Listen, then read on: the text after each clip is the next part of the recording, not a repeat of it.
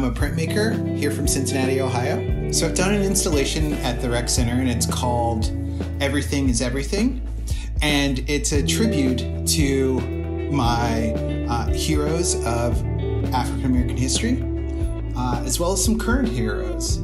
There are portraits in the piece, and it's set up as a series of portraits, honestly, printed on birch plywood and covered in a polyvinyl resin. So it's sort of, they shine kind of like hard candy. And the portraits are people like Kathy Y. Wilson, who is a local writer, maybe more known to you as a writer for the City Beach. She had a column called You're a Negro Tour Guide, and she is a dear, dear friend of mine whose words continue to inspire me on a daily basis.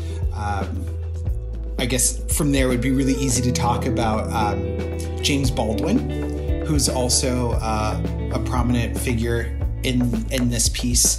I think his image shows up a couple different times. He was a writer and an activist, and very active in the 60s. Gwendolyn Brooks was a writer and an activist. She also had possessed this really kind, gentle, handsome smile. To me, it just radiates joy, so I wanted to include that as well. Bell Hooks is a feminist and art historian who I find very inspiring. So another portrait in the piece is of Moms Mabley. She's a comedian that first got her start, I believe, in vaudeville and moved on to the Chitlin circuit, but then was in the 60s, rose to prominence with her television appearances on the Smothers Brothers and the Ed Sullivan Show. She would disguise herself. She would dress up like an older person, and much older than she was. And she would also like take her teeth out and tell these jokes. And so she had this, it was this trope that I think female comedians used a lot to sort of take away from their beauty so you could get their message.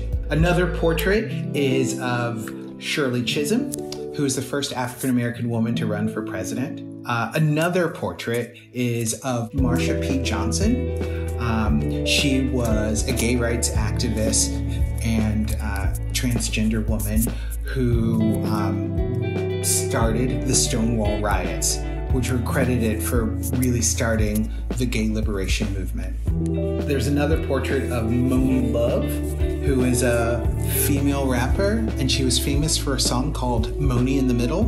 Where's she at? In the middle. There are also musicians, Maceo Parker, who is a horn player for James Brown, as well as Bootsy Collins. Bootsy Collins appears a number of times in this piece. He's a local musician from Cincinnati who started a band with his brother Catfish Collins that's called the House Guest, and they ended up being James Brown's backing band.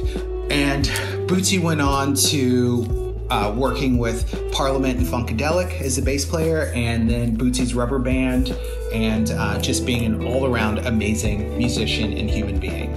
Also snuck into this piece with wearing an African mask is Aretha Franklin. So you would never recognize that this is Aretha Franklin because I've cut her head off and transformed it with an African mask.